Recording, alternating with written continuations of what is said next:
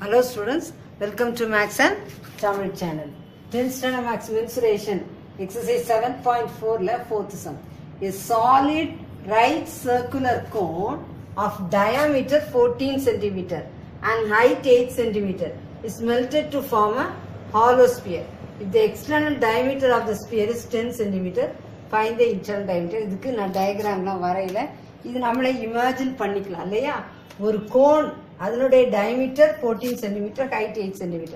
அதை மெல்ட் பண்ணும்போது மெல்ட் பண்ணி என்ன செய்றாங்க? ஒரு hollow sphere. Hollow sphereனா internal external இருக்கும். Hollow sphereனாலே internal. அதனுடைய external diameter எவ்வளவா? 10 cm. Find the internal diameter னு கொடுத்திருக்காங்க.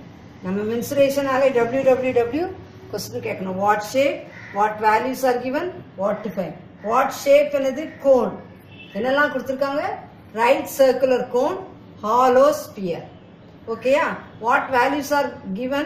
Cone க்கு diameter எவ்வளவு? 14 cm. அப்ப radius 14/2 7 cm. Height எவ்வளவு கொடுத்திருக்காங்க? 8 cm. அப்புறம் hollow sphere க்கு external diameter என்ன கொடுத்திருக்காங்க? 10 cm. External diameter என்ன கொடுத்திருக்காங்க? 10 cm. அப்போ capital R, external radius என்னது? 5 cm. external diameter தான் என்ன கொடுத்திருக்காங்க? 10 cm. அப்ப external radius நம்ம எப்படி எழுதுவோம்? 5 cm. internal diameter கேட்டிருக்காங்க. what to find? internal diameter of the cone. அப்ப நம்ம என்ன கண்டுபிடிக்கணும்? internal radius, small r, to find small r. சரி, முதல்ல கோனுக்கு என்ன வேல்யூஸ்? எப்பெல்லாம் இந்த மாதிரி two types shape கொடுக்கறாங்களோ அப்போ அதனுடைய வேல்யூஸை எழுதிடுவோம். கோனுக்கு என்ன கொடுத்திருக்காங்க? r equal to 7 cm, height equal to 8 cm. என்ன தேவையோ அதை எழுதிடலாம். hollow sphereக்கு external radius 5 cm, internal radius கண்டுபிடிக்கணும். எப்பவுமே என்ன கண்டுபிடிக்க போறோம்? internal diameter of the hollow sphere. அதை left hand sideல வச்சுக்கோங்க. இந்த மாதிரி கேட்கும்போது என்னதான் கண்டுபிடிக்கணும்? வால்யூம் தான். அதுக்கு தான் நான் டயக்ராமே போடல. ரெண்டு கோனுக்கும் ஹாலோ ஸ்பியருக்கும் வால்யூம் சேமா தான் இருக்கும். நம்ம ஹாலோ ஸ்பியர்னுடைய இன்டர்னல் ரேடியஸ் கண்டுபிடிக்கிறனால அதனுடைய வால்யூமை லெஃப்ட் ஹேண்ட் சைடு வைக்கிறேன். Volume of hollow sphere equal to volume of right circular cone. Volume of cone.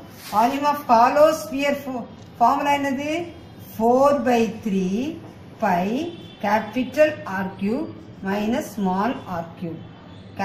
4/3 pi capital R cube minus small r cube. Volume of cone என்ன formula? 1/3 pi r square h. இப்போ எது cancel ஆகும்? pi cancel. Equal to இருக்கிறனால இந்த 3யும் இந்த 3 என்ன செஞ்சிரும்? Cancel ஆயிரும். 4 into capital R என்னது? 5 cube மைனஸ் ஸ்மால் ஆர் தெரியாது. ஈக்குவல் டு இந்த ஆர் வந்து என்னது? கோணனுடைய ரேடியஸ். கோணனுடைய ரேடியஸ் என்னது? 7 into 7. h என்னது? 8. that implies 5 cube 4 into 5 cube என்னது? 125 minus r cube equal to 7 into 7 into 8. இப்போ நல்லா கவனிங்க. that implies 125 minus r cube. 125 minus r cube equal to 7 into 7 into 8. இந்த 4 எங்க வந்துருது? கீழே வந்துருது. இங்க 4 என்ன வந்துருது? கீழே வந்துருது. அப்போ 4 2s are 8. that implies நல்லா கவனிச்சிட்டே வாங்க. 125 minus r cube equal to 7 7s are 49. 49 2s are 98. நம்ம அப்போ that implies minus r cube equal to 98 minus 125. இந்த 125 என்ன செஞ்சது?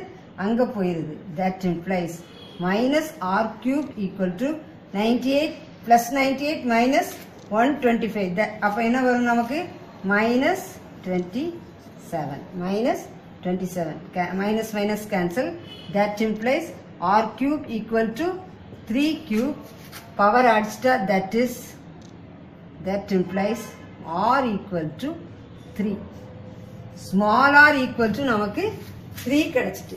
Internal radius கிடைச்சிட்டு. இப்போ நம்ம என்ன கண்டுபிடிக்கணும்? Internal diameter of the hollow sphere. சரி, radius diameter ஆக்க என்ன பண்ணுவீங்க தெரியுமா? இப்போ diameter radius ஆக்க என்ன பண்ணோம்? 2 ஆல divide பண்ணோம். இப்போ radius diameter ஆக்க என்ன பண்ணணும்? 3 into 2 ஆல multiply பண்ணிட்டா போதும். That is equal to 6 centimeter. That is equal to 6. Radius diameter மாத்திரம். அப்ப internal diameter of the hollow sphere equal to நமக்கு என்ன யூனிட்? சென்டிமீட்டர்ல இருக்கு. அப்போ 3 into 2 ஆல multiply பண்ணணும். diameter radius ஆக்க 2 ஆல divide பண்ணணும். radius diameter ஆக்க 2 ஆல multiply பண்ணணும். 3 into 2 that is equal to 6 centimeter. தெளிவா புரிஞ்சுச்சா? இதே மாதிரி பண்ணலாம். இது கூட நமக்கு 5 மார்க்ஸ்ல கேட்கலாம். ஓகே ஸ்டூடெண்ட்ஸ், நான் இதுக்கு டயக்ராம்லாம் வரையல, ஃபார்முலாஸ் மட்டும். அது ஒவ்வொரு சாலிடுக்கும், அதாவது ஒவ்வொரு ஷேப், அது ஒவ்வொன்றுக்குமே நமக்கு ஃபார்முலாஸ் நல்லா தெரிஞ்சாலே நம்ம என்ன செஞ்சிடலாம்?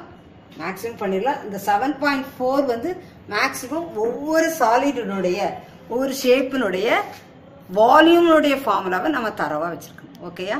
ஃபார்முலாஸை நல்லா படிங்க. This channel helps you to get 100 marks. மறக்காதீங்க. சேனலுக்கு சப்ஸ்கிரைப் பண்ணுங்க. தொடர்ந்து வீடியோஸ் கிடைக்க பெல் பட்டனை கிளிக் பண்ணுங்க.